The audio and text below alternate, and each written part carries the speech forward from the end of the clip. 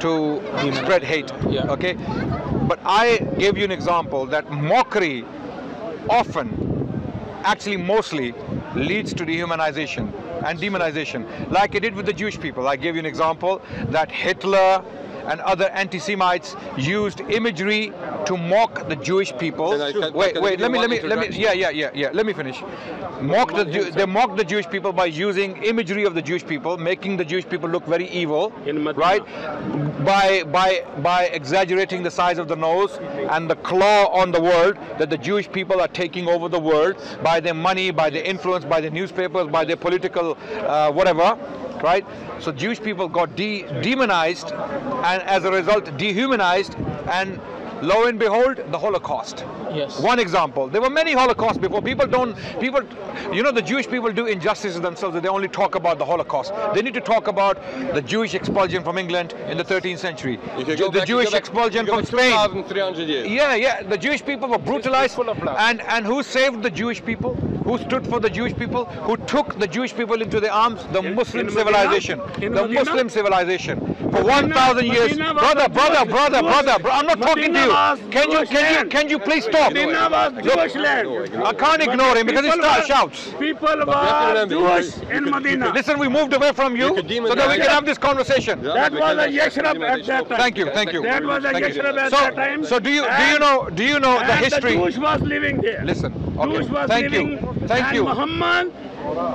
Thank you. Jewish, they opened their hands. Can we continue with that?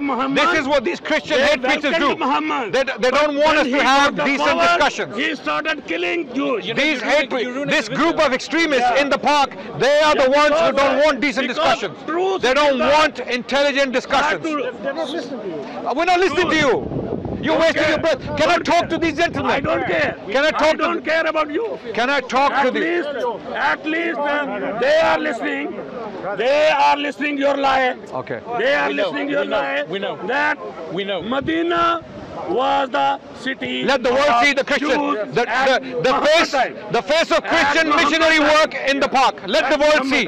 Let the world see. This is the face of Christian missionary. When he got the power, he killed Jews. You can't generalize.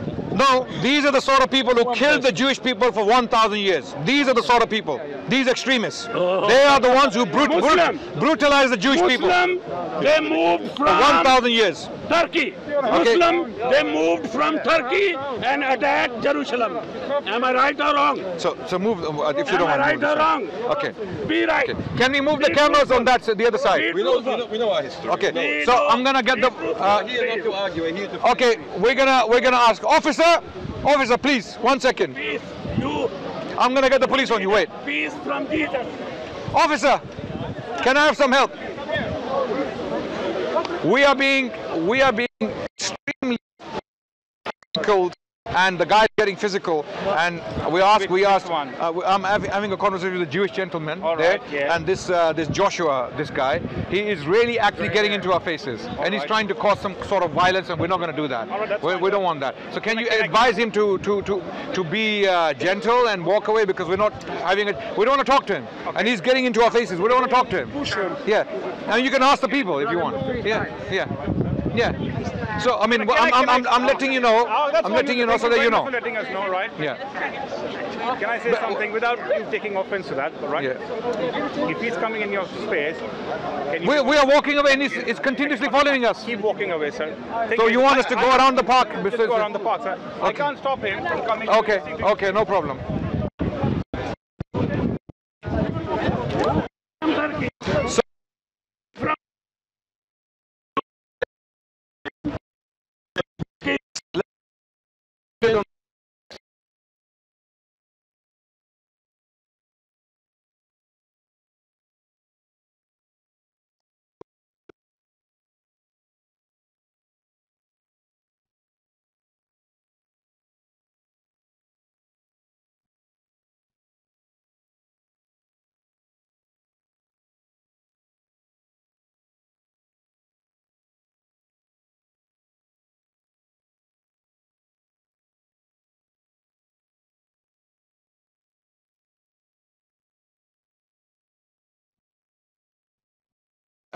We can talk here. And good. Let's try. Okay. Grab another chair if you don't mind. Yeah, I'll pay for the chairs. Don't worry about that. I'll pay for the chairs. Yeah, I'll pay for the chairs. No problem. I'll come to you. Don't worry. I'm not going to run away. Yeah? Okay. Okay. So let's sit down. No, he's not back. No, he's not back. He's not coming. Let's sit It's down. easier to stand. I like watching you relax. Oh, come on, man. I don't look good sitting down a lot. No. I have courtesy. It looks like Save £2.50. Okay, so let's continue with our discussion.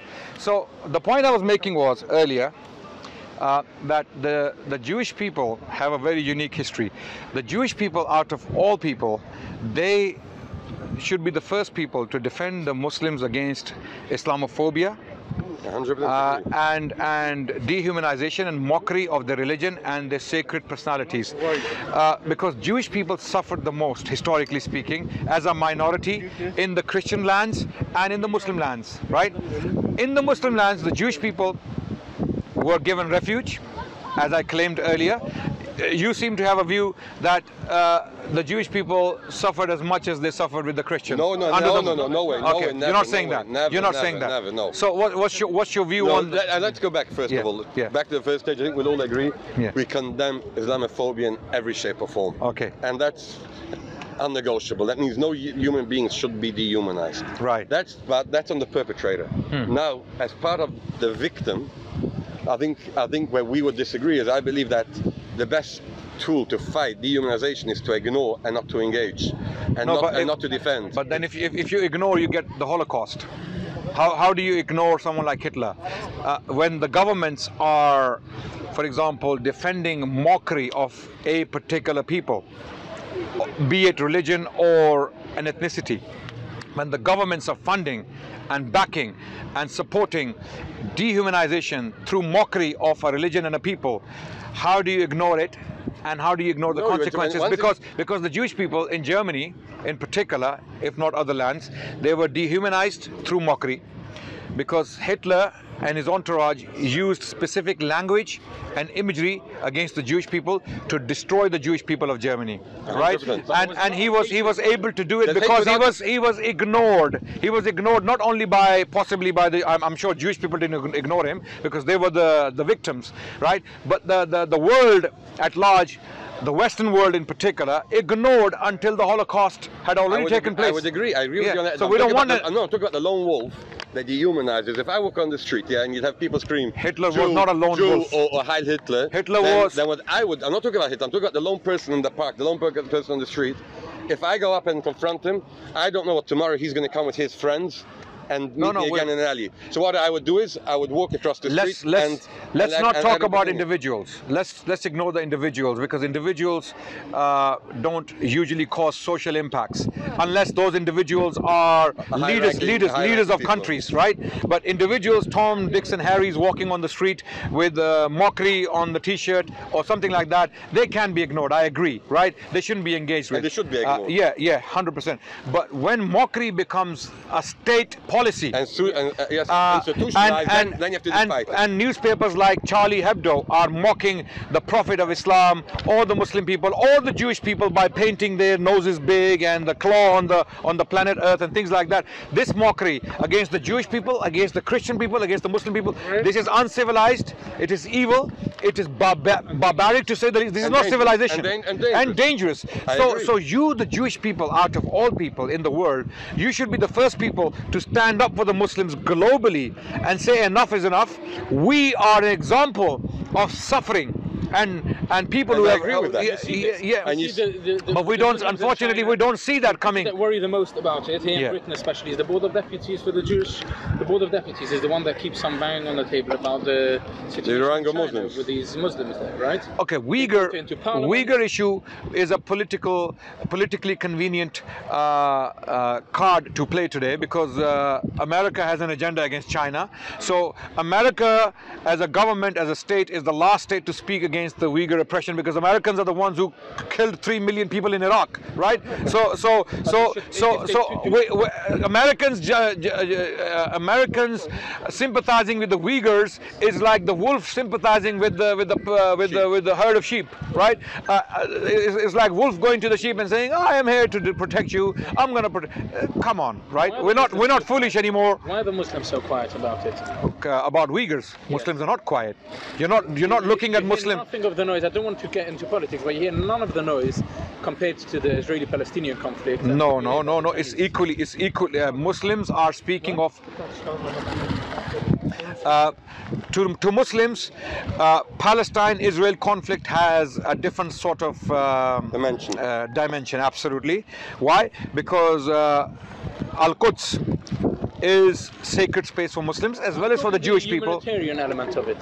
Yeah. So if you look on the numbers of people that are killed, for example, the numbers in China are far greater. The suffering that they're enduring is far greater. Right. There's much less noise about it. I'm asking. No. You have a misconception. The Uyghur issue is highlighted. Because it's a new issue, and we don't know how long it's going to go on for. So It should go on for another day. Sorry? It shouldn't go on for another day. Absolutely, 100%. If it was in our hands, it would have been stopped by now, right? But because it's a new, recent issue, and not many people are actually aware of the impact the Chinese government is having on Uyghur psychology, Uyghur existence for that matter, we're not yet aware of the full extent. But with Palestine-Israel conflict, it's been an ongoing conflict for the last 70 years, and for that reason, the impact is well known. The impact is well known. Okay. Gaza is a concentration camp, right? The Palestinian people don't have the right to move around. Okay, I said we're not going to go into politics, but I'm really sorry. I don't take your answers. I understand why you want to talk about politics when it comes to Israel. I understand really completely, I've right? had my fair share of political conversations. But as human beings, as simple human beings, I spoke purely the humanitarian cause, right? Yeah. If you look on the humanitarian cause, the cause in China, by the evidence that is available as of now, right? And there's quite good evidence. It looks like many more people are suffering there and enduring much greater suffering than the people of Palestine. But that's a political question. You said you don't want to indulge in politics. No, so I'm asking why is there so much noise about Israel-Palestine, which tells me that the Muslims are really concerned about humanitarian causes. Okay, if you are, and when there's nothing about their own brethren in China. Let me quickly address that point. The reason why it's been going on for a couple of years already. The situation good enough. If I would hear that a Jewish people are suffering anywhere in the world, I wouldn't wait for years to see the psychological. First of all, before look at Muslim history. Whenever the Jewish people suffered in the world, and they sought refuge with the Muslims gave them refuge wholeheartedly with open arms. Okay, there was no perfection. Except when they were the perpetrators. When were they perpetrators? When were they perpetrators? I mean, I know that. It's easy to put it when they weren't. Under Ottoman Empire, they weren't. Under Spain, they weren't. And that's pretty much 1,000 years. Yes, pretty much. 1,000 years. These two countries, yes. So you're just making my point. You just made my point. For 1,000 years, Muslims protected the Jewish people in Spain. And we are grateful for those. And I am grateful that you're grateful. But now we need your support. Our Jewish brethren, our Semitic brothers, we need your support. Not that we're not going to do what we want. We have to do politically and intellectually, intelligently for our well-being, our existence. But if the Jewish people were to support us, it would be very easy for us, because Jewish people are very powerful, no doubt. Okay, Jewish people have a lot of influence. I'm like David. I'm like David against Goliath. I'm one of. Yeah, but David was very powerful. He had God's power with him. David. Yeah, he had God's power with him. I made it rain today. Okay. Right. Listen, but there has to be a two-way street anyway. Yeah. No, it is. It is. Look, our two-way street is our 1,000 years history.